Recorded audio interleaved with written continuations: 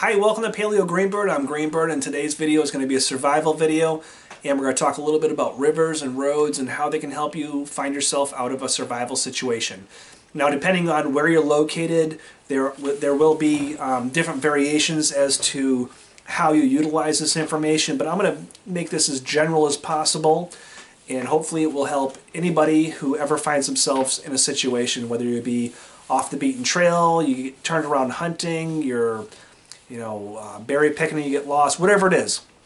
So the general rule of thumb is small rivers lead to big rivers lead to small roads lead to big roads, and big roads lead to people. Now you can simplify that down to rivers lead to roads lead to people.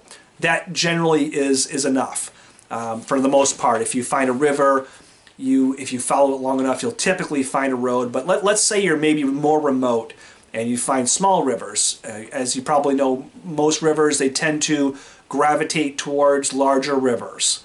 I'm on the East Coast, so the rivers here tend to go to larger rivers, which end up in the ocean. But wherever you're at, get in tune with what your the topography of your geography is and where your rivers tend to flow, and that will help you. So, you find yourself in a situation where you're lost, you find a small river. We'll just go through the whole formula. That small river, 9 out of 10 times, if you follow it downstream, yes, sometimes maybe you get a spring that dead ends, but most of the time, you're going to get that river that flows into a larger river.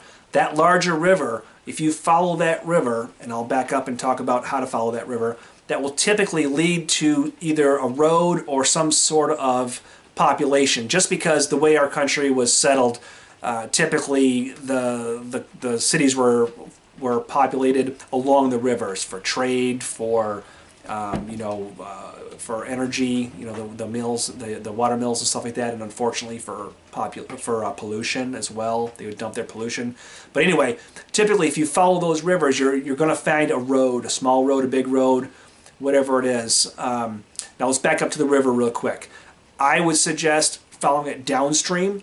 For me, because I live on the East Coast, everything flows towards the ocean, which is where I'm more likely to find population. Again, you're going to want to tailor that to where you live. Maybe your rivers do not follow that same type of pattern.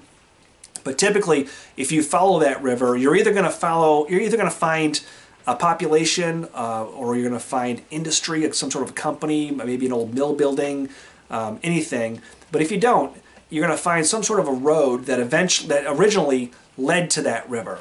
Maybe it still does, maybe it used to in the past, but if you follow that road back, chances are you're going to find a larger road, because the larger roads are for major travel, the smaller roads are for access points.